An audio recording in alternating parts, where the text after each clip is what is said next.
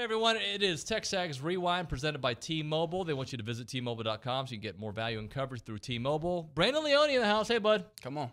Hitting the gym, bro. No, I'm trying to be like you, man. Well, whatever. Hey, we had a fun show.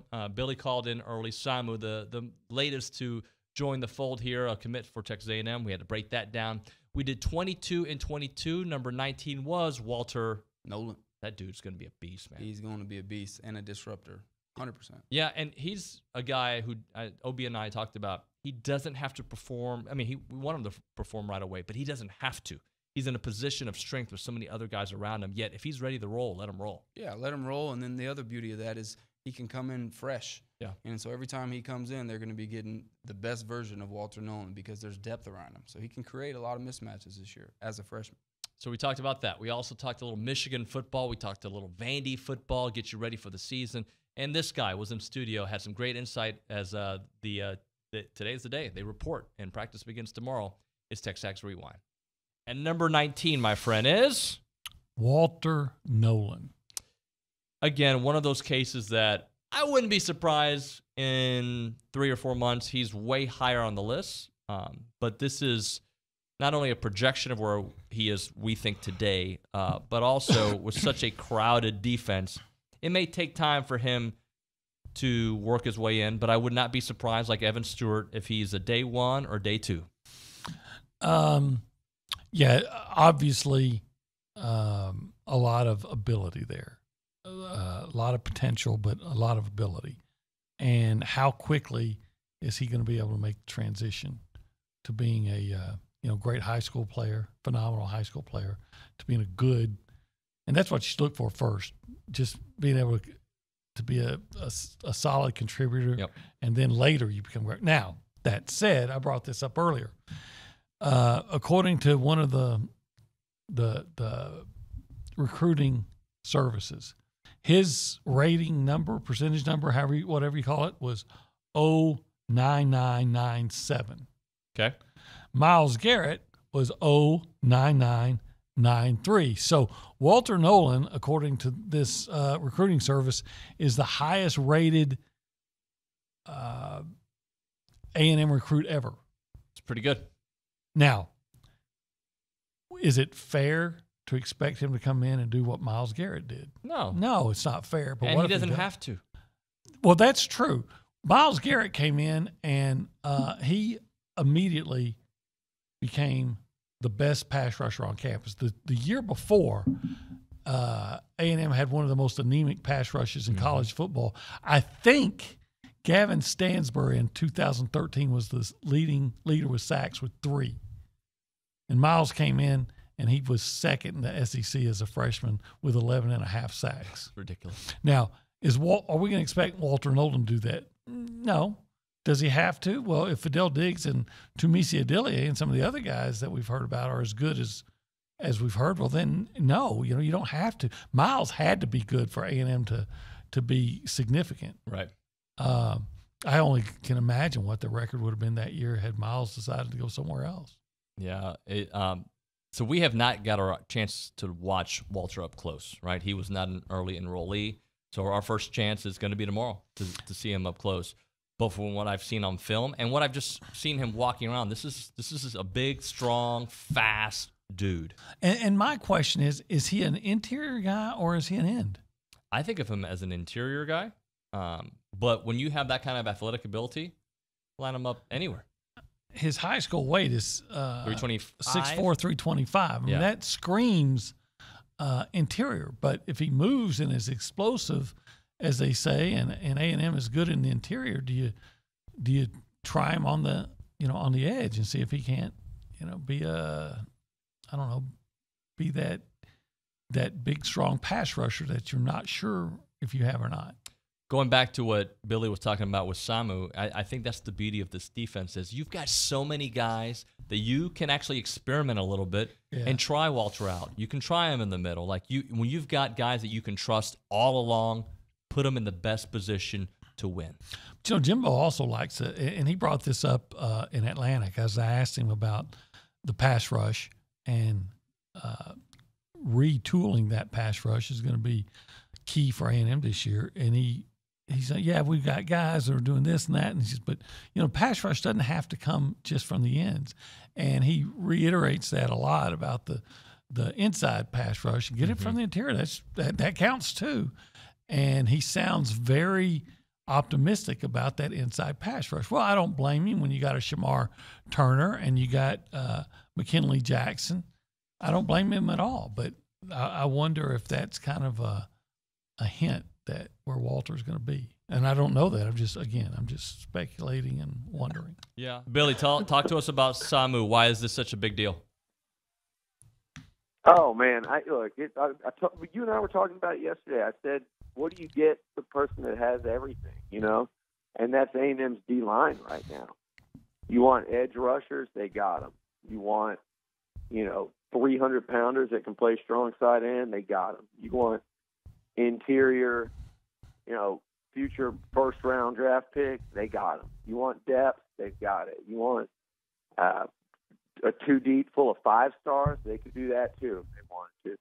You want experience, they got it. What they don't have out of all of that is a guy like Samu. They don't have a 350-plus pound, and he played closer to 400 pounds last year.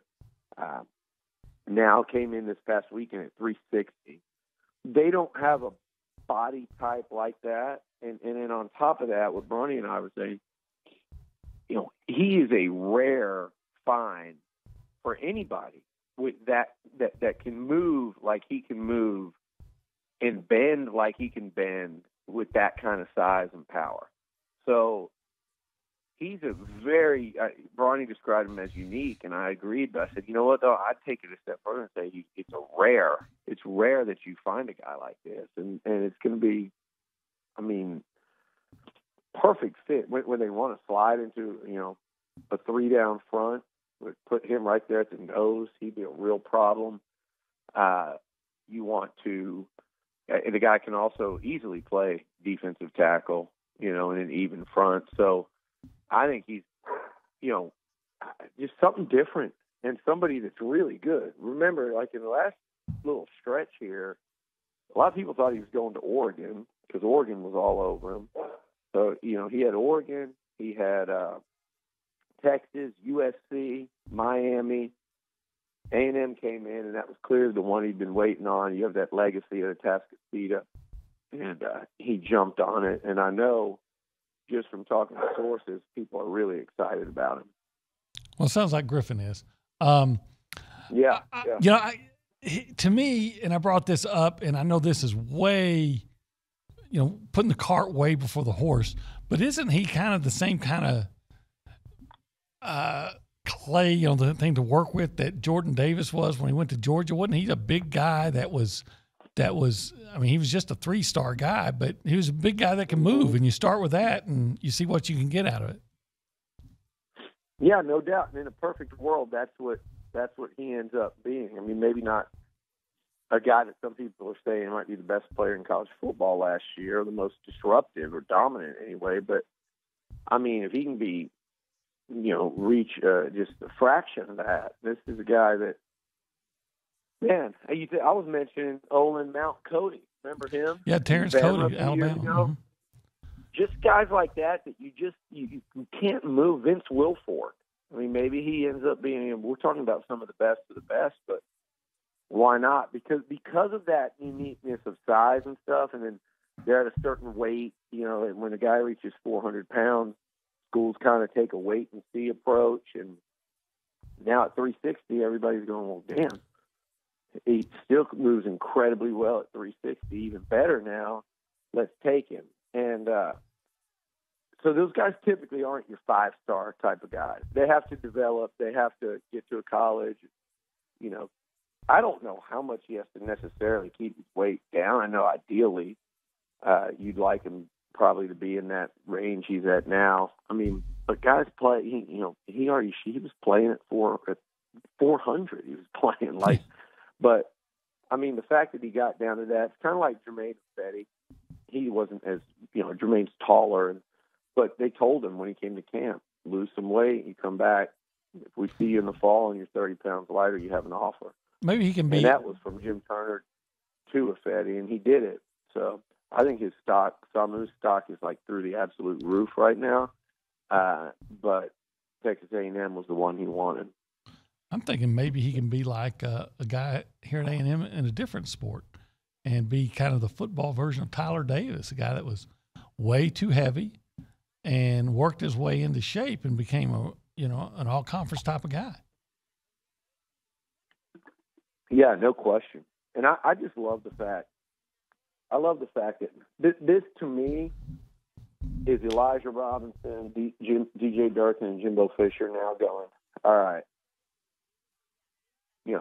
what are the finishing pieces for this O-line masterpiece here that we've put together? Of course, Elko played a big role in that earlier, right up until this year. But what's the finishing touch here to put on this thing? And that doesn't mean that they're done. They're going to keep, hell, they'd love to add another 5-star in DJ Hicks because that he has the potential to be as good as anybody. So you want to keep going, but when you're just looking at what don't we have? Okay, we don't have this. And no pun intended here because I'm talking the correlation makes sense, but it's like having a loaded backfield and going, man, it would be nice to have a throwback pure fullback in there. Or it would be nice to have what we don't have is a 250-pound hammer in short yardage and goal line. Let's go get that. And that's where they're at now on the D-line, and I think that's what they've found. And this is a guy that could, he could play a lot because, like I said, he's an inside guy in any front you play. It's not like, hey, they just recruited a pure nose guard. No, that was close enough. And look, it was at face value, it's a silly statement. They're never going to be the best program in the country. But I would say this in his defense. Aim for the stars, and if you hit the moon, it's better than they've done. Expectations are not a thing Vanderbilt is used to or really encouraged. So I guess if you want to look at it in another way, from a Vanderbilt perspective, again, I don't know that I would have said that. It does sound silly, but at least there's aim for doing something other than being awful, which they've been for a while now. So talk to us a little bit about Clark, because I do believe that is our first real look at him. I know people remember last year at SEC Media Days, he made a nice appearance, but like in the year that you've seen him do his thing, what has stood out? Really like him. He is one of the more sincere people I've ever been around. I think that helps him in recruiting. He has got a gargantuan task. I mean, I've covered Vanderbilt for 20 years now. What he inherited, and I've seen a lot of bad football, was the worst situation I've ever seen. I mean, I could take the whole next hour telling you what was wrong and what he's got to rebuild. It's going to be a while before they're competitive. Yeah, I would think at least the end of next year, but I think he's trying to reestablish a better culture. The discipline is much better. They're getting more speed, which they desperately needed. The next task will be to be competitive in the trenches, which they're a long way from doing it. I think, last year was awful. You had the opening day loss to ETSU, which, as bad as Vanderbilt's been, it has not been losing to FCS teams. You had the Georgia game where they were down, 35-0 at the end of the first quarter. When it was bad, it was really bad a year ago, but they were competitive. They had a chance to beat South Carolina, blew a lead in the final minute on the road, had a chance to beat Missouri with 4 or 5 minutes to play, couldn't close. I think he's made the program better, but the bottom was so far down that even doing a good job, they've just got a long way to go. I think this would be a year where they get better, but I don't know that you'll see an improvement in wins and losses given the schedule they've got. Is the administration willing to be patient? Because, as you mentioned, it may be until the end of next season before we really see that progress. Yeah, it is. I think the new president came in, and from what I was told, was horrified at the wreck that the program had become. I think horrified with the wreck that their administration had been. They have committed about $300 to $400 million to facilities improvements. I don't know how public that is. They buried that on a Friday news dump because they're scared of their own administration, which is not in favor of sports. I think they want to do that, but kind of keep it on the down low. Maybe advertise it in recruiting. Yeah, I think he's going to get a long time. He was the chancellor's handpicked guy. He's an alum. His dad's an alum. He's very well liked and respected. I think Clark Lee, I think will get a minimum of 5 years to get this turned around. So I know outside of Vandy, there have been talks. Like, I wonder if all this conference expansion stuff happens, if Vandy gets kicked out or they decide to leave. None of that is possible. This is more social media conversations. But has there been any whispers there internally, like maybe things would be better if we weren't in the toughest conference in the world? Well, yeah, I mean, you can't help but think that, right? I mean, just when they get the facilities right, just when they get some concessions and some other things, the world blows up. You've got NIL, you've got the portal, you got Texas and Oklahoma. I've asked around for a few years, would the SEC kick them out? The answer I've always gotten is no. I think you've got conference presidents like that as a destination. They come to Nashville, they bring their top alum, they make some of their big asks there. It's a great road trip for fans. It's been an easy win. So I don't think there's any danger of the league kicking them out. I don't think that's been present. I know that's been speculated, but I can't find anything that makes it solid. Now, I think the thing to watch is ESPN and the networks are controlling a lot of what goes on with expansion. Would there be a day where you get to, a couple of super conferences where ESPN said, hey, they're not worth our time? I think that's the more likely scenario, but how that plays out and the optics of kicking out a charter member of the league, that might be tough, but it's a new world we're in. We always use the first day of school kind of conversation or talking point, but what does it mean that day you report, and what typically happens on report day? It's a big day, especially for the freshmen, right? These guys have worked their entire lives to get to this point, and earning the opportunity to play football in a program in a school like this is obviously a game changer. But it's interesting, man. There's definitely a lot of mixed emotions. You're excited, you're nervous, you're fired up. But there's so many things that take place that people probably don't think of, right? You do your weigh in, you kind of do your physical, you go to your locker room, you get your equipment, compliance comes in and talks to you about all the updated rules and regulations. I'm sure the compliance meetings now are insane with the NIL stuff. You have your academic advisors typically come in and start talking about the semester ahead. You got all kinds of different stuff, but it's a lot of stuff that happens that first day. You're getting the stuff for starting to install the playbook. You're getting all that, but it's changed so much from when I was here, where these guys are working together during the summers more often. I was going to say that's got to change it, right? Because it doesn't feel like a first day if you worked all summer here and you were an early enrollee, and then you came in June, let's say. It's just another of the first days, right? It's another step in the process of trying to get to the goal, which is to win an SEC championship. So it has changed because I think it was 2003, after my redshirt freshman year, that they changed it to where scholarship athletes could be here during the summer or report early. There was no early enrollee stuff happening yet. But my freshman year, coming into my true freshman year, 2002, I was living on the couch with Jackson Appel, and some other guys because they couldn't pay for us yet, but they still encourage you to get up here if you can. So you weren't getting any money yet. I was sleeping on couches, eating, Mickey D's and double cheeseburgers, and just trying to make it until we reported. And now it's completely changed. These guys are enrolled. They're taking classes. They're coming early in the spring semester. And so, yeah, it's probably not the same as it used to be. But overall, as a player, reporting day, man, it's what you're here for, man. Yeah. It's the start of a new season and a new journey for a new team. Those first couple of practices, too, that first hit, that second hit, you're trying to you want coaches to notice who you are right away, right?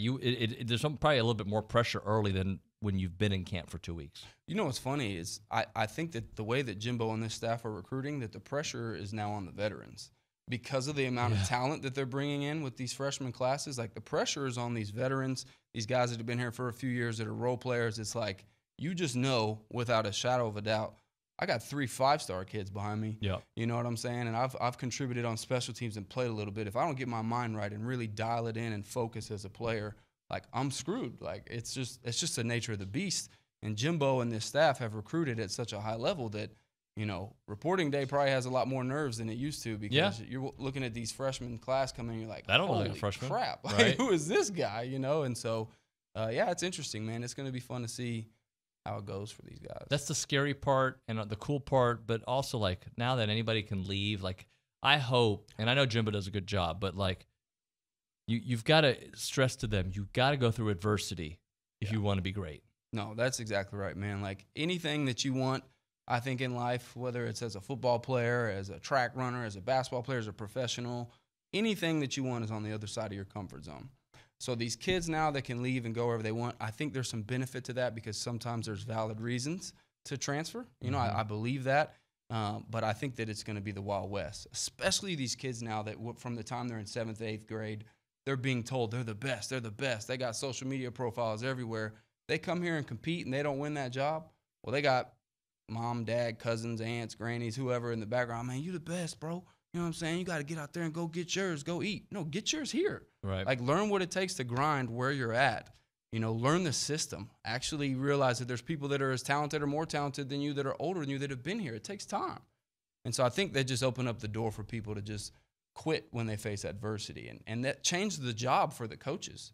The coaches now have to recruit them to get here, recruit them to stay, and then almost become like a mentor life coach. Like, hey, man, like, I know this isn't going the way that you thought it was going, but you can't quit. Don't leave. You know, stay here. Put the time in. You're an injury or two away from playing. Learn the system. You're 18 years old. So the whole coach's jobs are 10 times harder than it used to be even 10 years ago. Yeah. They have to do so many things now as a coach. The Jordan Addison situation from Pitt to USC is the one that really bugs me because if you're a guy who's you're entering your senior year, let's say, or maybe your junior year, and you're like, I'm just not going to start here. There's this 5-star kid who's here. I'd rather you stay because we need your depth and we don't know how it's going to play out. But I kind of get that. But it's when you've been the star player at your position, you helped your team get to some new heights, and now you're like, well, I got a little bit more money waiting for me across the country. I'm going to go there. That's where I have a problem with it. I know, man. It's tough. There's so many talking points and arguments on this, but like the team fed you. Like, you were the best receiver in the country. You know, it's like you were a machine there. Like, why not stay and continue with the people that, you know, got you to where you were? But again, like you said, with money out there now, you know, who knows the kid's family situation? I mean, you just never know. I don't know, but I do know it's frustrating to see, you know, a guy win an award or be that good and leave and go to a lateral move, you know, to another program. It's frustrating to see. Were you one of those that was nervous during the recruiting period this year where the numbers weren't coming in and, you know, the Twitter mob was like, A&M, they figured them out. They're not going to be able to recruit like they did. And here we are, you know, right after the pool party. Bam, commit. Bam, commit. Bam, commit. Like, it's just back to normal. No, I say this, like, I'm absolutely not nervous at all. You know, were they lagging a little bit? Yeah, but man, they experienced a lot of turnover from the recruiting staff standpoint, which is a big deal. It is. But ultimately, this guy, the head coach of this football team, has proven for his entire career that he knows how to recruit. Yeah. And he's done it every time we do the signing day show or the early signing day show, we're like blown away at what's happening, how he closes, how they finish as a staff. And so I'm not worried about it. And ultimately, when you get guys here to campus, especially that pool party thing they do, Coach Price's barbecue, and then when you get them here to the football games, that's when A&M really kind of starts to take off. So you just block out all the chatter, quit worrying about it, look at the results of what this guy has done his entire career and realize, man, there's nothing to worry about. All right, everybody, you know what to do. What do they do after they watch the video? They need to go get on YouTube. Well, that's where they're watching us right now. They're currently watching us on YouTube. They need to share it. They need to like it. All the things. Go watch it. Share it with your friends and like it. And comment? Comment, yes. If you can comment, talk about what they say, my rooster tail on the back. Yeah, I didn't know what that meant. But, I didn't either. But now we know. It's TexAgs Rewind. We'll see you tomorrow.